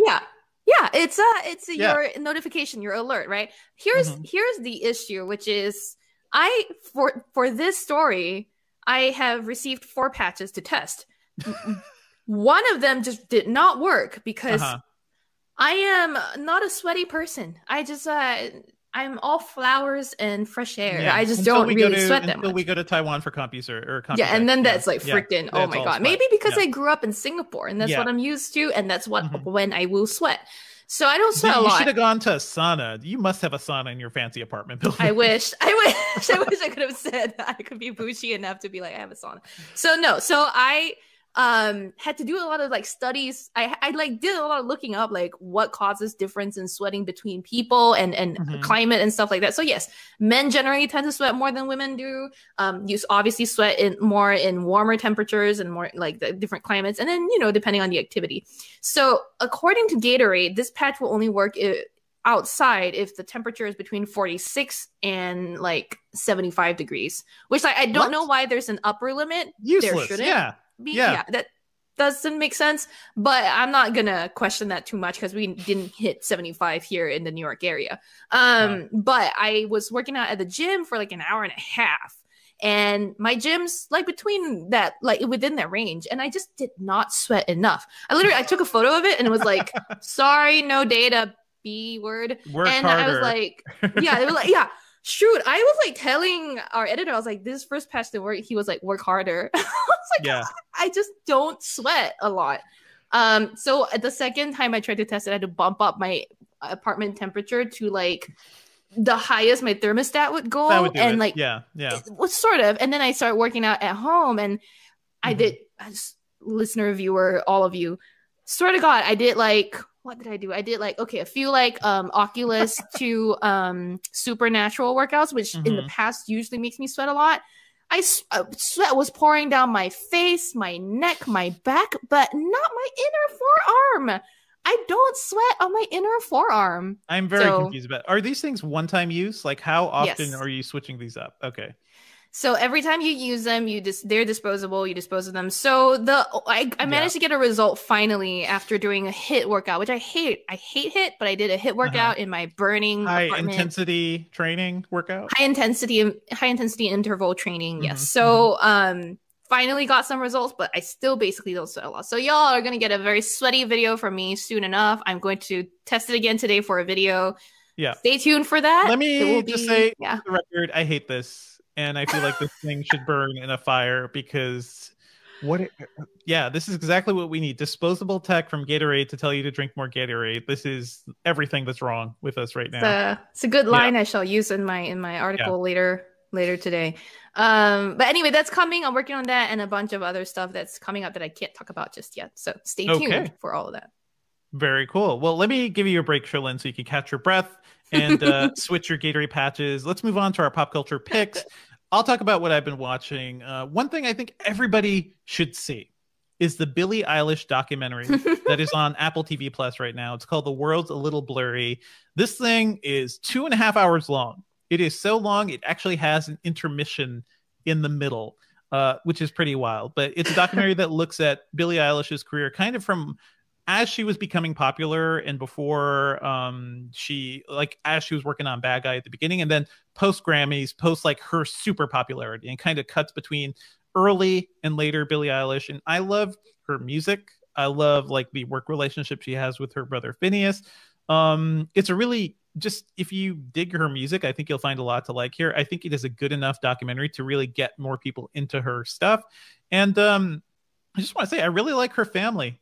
It's really cute because she travels, she tours with her mom and her dad, and they're all like very supportive and very earnest and very like emotionally aware, which is something we don't typically see with very young, successful pop artists, right? Like either the parents are too demanding or the parents are like absent and then they have terrible people around them. But it kind of seems like, I think they're probably just still living in the same old like tiny house that she grew up in LA. It's all very modest. Like they're very like, I don't know. They seem like a nice family, just like a very sweet family. They were both homeschooled, both she and her brother, so they never actually went to real school. So her parents like clearly made some choices for them along those lines. But this at least seems like a sweet story of a family dealing with their daughter becoming a super huge, tremendous pop star and how she deals with that. There's a moment here. Yeah, go ahead. I was gonna say, I'm curious if you've watched any of the other recent celebrity documentaries, like the Paris Hilton one, the Britney Spears one. I saw a bit I was gonna see how that compared. Yeah. I saw a bit of the Britney Spears one. That one is more about deconstructing like how we treated Britney Spears. The media, Billie Eilish is on the rise. How is this affecting her? So it's more personal, I'd say. And I think it's more hopeful because the Britney Spears one also just made me really sad about our media culture. We'll say like there are a couple points during this movie where it's just like you start to realize how young Billie Eilish is. Like at some point she runs into Orlando Bloom, who just like, meets her and says, "Oh, I love your work and everything." And he kisses her. And later she's like, "Who's that? Oh no." And then people like to be like, and then people like to be like, "Oh, he was the guy in Pirates of the Caribbean." And she's like, "Oh, why doesn't he look like that anymore?" Just like absolutely dragging these stars. It's kind of she was really excited to see Justin Bieber though. Oh man, that's the Justin Bieber moment, which is I'm not a huge Justin Bieber fan. I don't know really too many young, teens or tweens that are, but she was somebody who was obsessed with him to the point where like she would fantasize about him being her boyfriend. So there's a section in the middle of this movie where she meets Justin Bieber for the first time. Just the way she like falls apart, just like it is pure, just bawling into her arms. And like he comes across as a pretty good guy, and it's like he's pretty sweet and supportive and gives her support as like, I know what you're going through. You've never like, this is world changing and everything. Like he's there to kind of step her along the way. It's all very sweet stuff like that. And I'm hoping for the best for Billie Eilish and her family, because I feel like bad things tend to happen to young stars when they get super popular really quickly. I'm thinking of like Amy Winehouse and a lot of other folks. And this does not seem like that story. So yeah, it's great. Check out this documentary. It's on Apple TV Plus right now. And I also want to mention, just real quick, Lee Isaac Chung's movie Minari is out on video on demand. We just reviewed it on the /Filmcast. It's about a Korean family who immigrates to America, with the dream of starting a farm. in Arkansas. And it is a film that's very much about like the immigrant dream, the American dream, and also, very specifically about Asian families coming here and dealing with a country that finds them all very, very different and out of sorts with the rest of America. I found it really lovely. I found a lot to relate to as well, because I immigrated to this country with my family. Our experiences are very similar. Not the farming thing, but also just feeling out of sorts in America. This movie also has a great performance from Steven Yeun, who I think I love. I love as an actor. It's also really weird to go from a movie like Burning, where he plays like a elite sociopath, like just like an upper crusty psychopath in a way, but quietly a psychopath, to this movie where he is just like a good, like a dad, like a good immigrant dad with like immigrant dad energy. He's very sweet. He's kind of tough at times. Like it goes places. Like the marriage is not fully together because of the struggles of immigrating to America and just surviving here. So I highly recommend it. I think this is one of those $20 rentals right now, but if you got the money, if you haven't spent much on movies, over the past year, it is worth checking out. It's a very sweet film. It's called Minari. Sherlyn, what have you been watching? I have been spending the last few days, I guess, catching up on old stuff. So don't have fresh stuff by way of recommendations for you guys, but I did set aside 2 things. So I've also been going a little crazy ham on Duolingo because I decided to. Hey, productive gamifying. Yes, good exactly. Good for you. So instead of learning just one language at a time, like most normal people, I am currently learning 3. I've made like a bunch of progress in Spanish. So I'm like, all right, I need a bit of a challenge. So I decided to re-up my Japanese. And so I'm back on Japanese. And also I started to learn Korean. And Korean, I know people say or think it's easy. Gosh, it's hella hard to learn Korean. It's ridiculous. I thought you were going to be like, I'm going to go French next and just do all the really hard languages all together. Like, you're really going to test yourself. Yeah.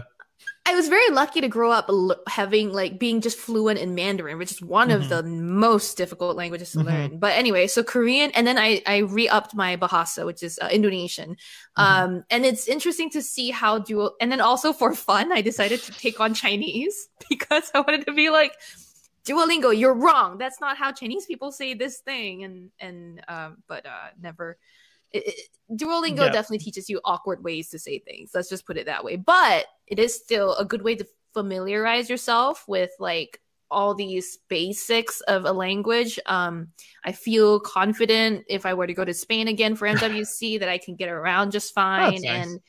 And so I mean, I know we're not going anywhere yet, but we are soon. You're ready to go everywhere. You're ready to go from Spain to Japan to Korea and then back home to Indonesia. Amazing. Yeah. So why not pick up a language now? You got about quite a few months left to pick up a new language.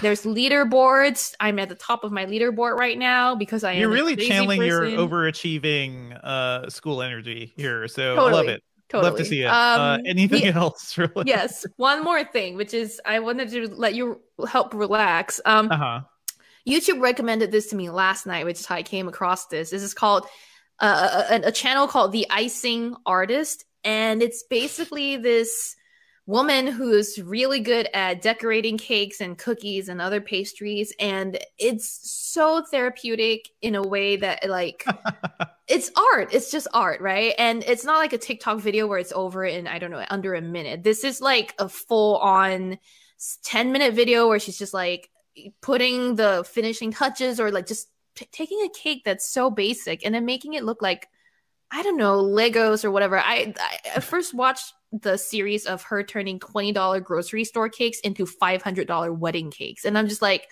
what? Did you know you could stuff flowers into a cake to upgrade the hell out of them? No, I did not know this.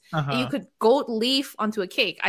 Anyway, it was really, it's also nice. The everything is cake meme. You're just really leaning into that now. Yeah, exactly. So you want everything to be cake. Yeah, when you're not hungry, when you're on a full stomach and you're just wanting to relax and, just watch some art. And she's really cool. She's not there's a whole process to how she does all of these things. It's not just a competition baking show thing. It's really just for you to watch how a cake gets decorated. I found that very therapeutic. So enjoy The Icing Artist on YouTube. All right. Why don't you take us out when you're ready? Yep. Get us into the outro. All righty.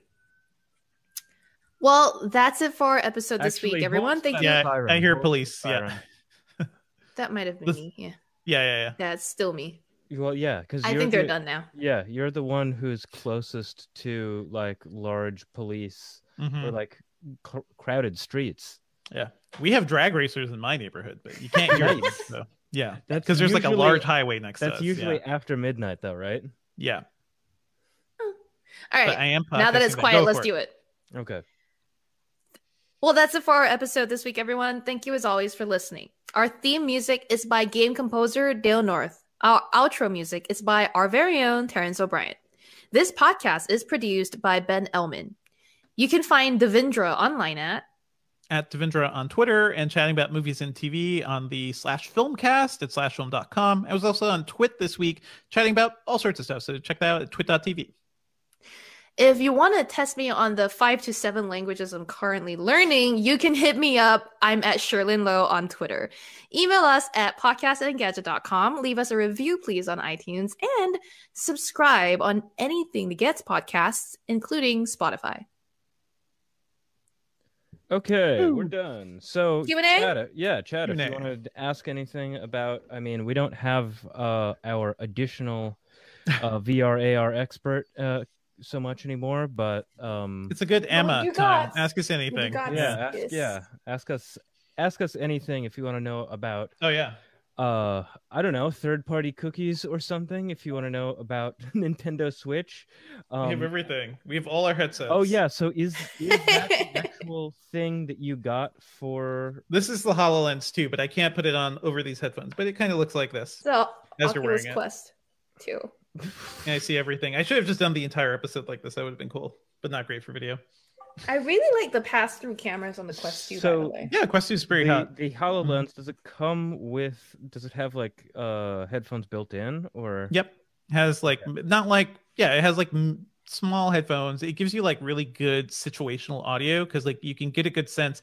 We didn't talk about this as we were doing the demo, but like as I was sitting here, I could tell that like Joanna Stern was over here on my right and other people were over here. And there was somebody who like tuned in behind me. And I felt like there was audio right behind me, which is really, really strange. Cool. Spatial, that's awesome. Because it's relatively easy to do like situational audio and figure out, okay, if this person is to your left, then pan this left. And so the sound would be maybe like 80% in your left ear, 20%. But it has to do it like in real time as these like augmented reality holograms are floating around your house. Like there's a lot going on there. I really dig it. By the way, I'm seeing this mentioned in the comment in the chat, and I also wanted to bring up. We are aware of an account that looks like us. There have been several. Now it looks like one account appeared in the chat bearing the name Engadget with something that is not our logo, but there is another account going around commenting on our review videos that looks exactly like our account, but it's not us. And we've reported it to YouTube. We're just waiting on them to take action right now. We would never comment on our own review videos. Come on. we might personally. Yeah.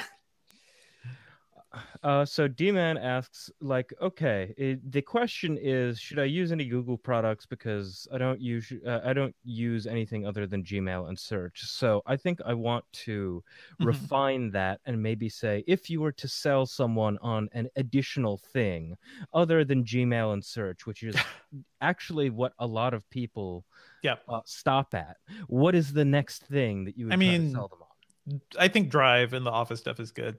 Like the usefulness of Google Drive, Docs. I would consider Drive to be maybe like under the Gmail umbrella. I don't know. Maybe that's no. It's a very like a lot of people don't know. It's all very separate. But so what I mean is like everything, including Drive. Totally. So I mean the storage, but I also mean the Office apps like Docs and Sheets and everything. It is the best way to collaborate on anything. That's how we prepare our show notes. Like that's how I've worked ever since they've like existed. Calendar also very good. Calendar, all the essentials. All of their productivity software is surprisingly just really good. The reason I was trying to so-called correct you, Dev, is because when you keep saying Office apps, and I'm like, Office is a Microsoft name, but yes, basically, we call them Google equivalent. Office, equivalent Office apps, basically. What other Google products might I recommend? I mean, Android, a lot of people use it. It's good and for a lot of reasons. YouTube, I mean, here's the thing. YouTube is very good. And also, I would highly recommend people, if you spend enough time on YouTube, pay for that premium subscription. It will change your life. Like just not having ads, not doing any of the garbage. We got a hell yeah from our video team. Hell yeah from Julio. Yep. I didn't expect it. I tested it out last year at some point, and then I just like kept it going because I'm like, this is good. This is just like pure unfiltered internet video. Stick it right into my veins with no ads like getting in the way. It's pretty solid. Yeah. I miss those days. So I saw something in the chat about Firefox, and did you guys know that I have used Firefox throughout?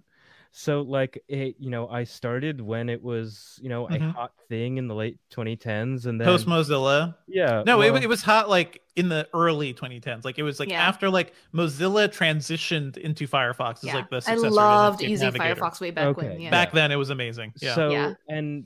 So I started around then, and then when Chrome happened, I was just being obstinate. Really, I was just like, I'm happy with my current experience. I don't see. You don't need to change. It took me a while to do that too. Yeah. Then everyone started complaining about how much of a resource hog Chrome was, and I was like, ha! I feel vindicated by this. No. And they've done a good amount of work on Firefox. It runs pretty snappily right now, and I like the fact that it has the container tabs and stuff like that. Again, like, what do you mean by container tabs? Like everything is individual? Because Chrome does that too. No, it's that you can run things in a specific tab that does not collect cookies. Oh yeah. I mean that's you can kind of do you can do that. Incognito? It's like a private incognito tab. Like every browser does that right now. Yeah. I mean you can have incognito on Firefox, of course, but you mean like a very even more granular settings? I think Edge, Microsoft has started adding more stuff like that to Edge. I will say, the only vindication there, Ben, is that Chrome became basically an OS and a platform on its own. So people started building in all this other stuff, and you get bogged down by being the most popular thing. That's what happened to IE. Firefox was super janky, even when it was super popular. Yeah. I'll say this: the thing for me that Chrome has going for it is the ability to just sign into your Gmail and have everything pulled in so quickly. Everything, all your bookmarks, all your history, everything. And yes, that's part of the whole they have all your info thing. But I enjoy the convenience it brings. Whereas with Firefox, with Firefox you can still sign into the thing, but it's not as easy as I'm already a big Gmail and Drive user. I only need one sign in to then be logged into so many things. And then you get your credit card info through Google, through Google Pay and everything too. And then it syncs with your apps on your phone. So there's just so many tie-ins that make things easier when you use Chrome. Whereas if Firefox is good because, yes, in some ways it's better for your privacy than Chrome. Firefox has a lot of similar features. I think Chrome, though, was one of the first to do apps and extensions for browsers too, right? I know Firefox had extensions for a while. They turned their, Google's extensions were legit mini programs. That's how Chrome OS kind of became a thing, is because it was such a powerful browser. I'll say, folks, run multiple browsers. You can feel free to do that. And actually, that's how I manage having two separate email accounts. My personal email, everything I send on personal is on Chrome. And I know that's there. Everything I do on work is on Edge. And having those two separate things is really helpful too. Yeah, that's what I've been thinking about doing. Firefox could be my personal browser, and Brave could be my work browser or something. Don't forget Opera. So similarly, someone's asking is Firefox dead like Edge? Then a bunch of people in the comments came out and said Edge isn't dead. Edge isn't dead. Edge is powered by Chromium now. And Kumar Vishal points out Google's Chrome V8 engine is revolution. They've had a lot of big leaps like that. And I'll tell you, it really depends on your system too. Using Chrome on one of Apple's M1 systems is amazing. It is life-changing, but that's true of any browser because the M1 is just so fast. But it is crazy to see what better processors and new tech can do for all of our browsing experiences too. It's almost instant. Speaking of that, I mean, resource hogging and stuff like that. Our video director asks or made a joke. Am I a joke to you? aka yes, RAM hogging is sometimes an issue with Chrome. I've got 32 gigabytes of RAM, and things still eat up all my RAM. So geez. Yeah. But I wanted to just thank all the people that are in the chat, by the way. Not that I'm trying to hurry us or anything, but yeah, we've got a lot of like familiar names. We got, of course, Mark and D-Man. As usual, Nathania has been around. We saw, I think, Joan Osorio earlier today. Julio Barrientos. I'm kidding. He's participating in the chat now, which is fun. The Twilight Zone is here. Yeah. Kea Sante. It's like shouting out names so y'all know that we see you. And I forgot to tweet out the episode today, actually. So everybody who came in organically. So yeah, good job, everybody. Thank you. Devin Caswell, Khalid Sali, I am sapient. So I'm seeing. Oh, yeah. Go on. It's gonna read the Chinese name, but this is traditional characters, not simple. So I'm gonna take a while. Okay, so while Sherlyn is trying to be looks like Tan Zhen Huan or something. So let's continue. Yes, while Sherlyn is trying to parse the traditional Chinese, I saw something in the chats. Someone named Pipsta said that they use Brave based off of Chrome. Yes, can earn cryptocurrency for doing this, and then double it up using Generate and Peach, which are browser add-ons. Peach UBI, which I just looked up, it's a conditional UBI system based on the attention economy for everyone on the internet. And they said that they make £5 to £10 a day just for browsing the internet. But what about privacy? I'd like to know some things about privacy. On Brave, you were saying, or? Well, I mean, if you're using Peach UBI, it seems like you would be giving a lot of your like browsing history to this other. Yeah. Anything? Yeah, I don't know exactly. Anything third party is a little iffy like that. I don't know the UBI at all. So I probably couldn't answer this question, Pipsta. Or sorry. Conditional universal basic income. I have no idea what this is. What? So it's like making money for browsing the web, basically, right? Well, and so like a conditional UBI, I think that's really just like jumping on the concept of universal basic income. Conditional universal basic income is actually not like that's a contradiction of terms. Yeah, universal basic income is supposed to be unconditional. Supposed to be unconditional. Peach is I'm looking at their website. Peach is a for-profit company. We do make money from ads, and we think that is important. So I just, I don't know. I haven't done enough research about what this is, but anything you plug in, like people use a lot of the coupon extensions too to get deals and discount, like Honey. Like they're taking a ton of information. So you're basically saying I'm okay with that, and some people are. That's fine. Take those discounts, do whatever, but sometimes being more private, being more data secure will cost you money too, because discounts come from taking because you don't get the ads that offset those prices. Yep. And if you're using anything that mines Bitcoin or any kind of cryptocurrency, that means that you are just giving up your processing power and being like, yes, please use this. And also watch your power bill. Like those things go crazy. Like that's the thing.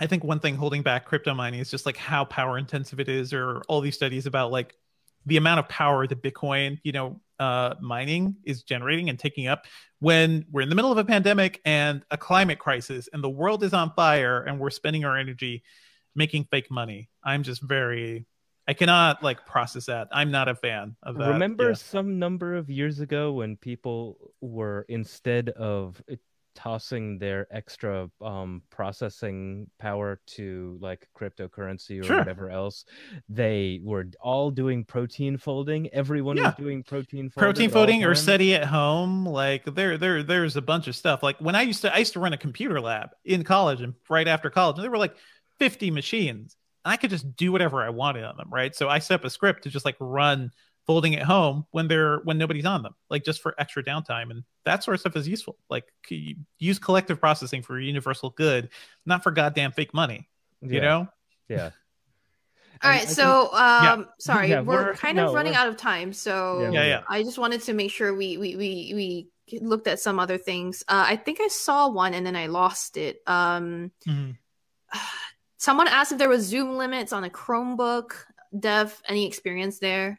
What do you mean Zoom limits? I mean, it depends on your Zoom account, but Chromebooks are fine for Zoom. Make sure you get one with like a decent webcam, and decent, like, I don't know how you can really test the wireless functionality, but I've definitely seen like some cheaper ones will have less wireless antennas, less strong Wi-Fi. So depending on where you are, it's going to be less good at connectivity. So you got to take all those into account.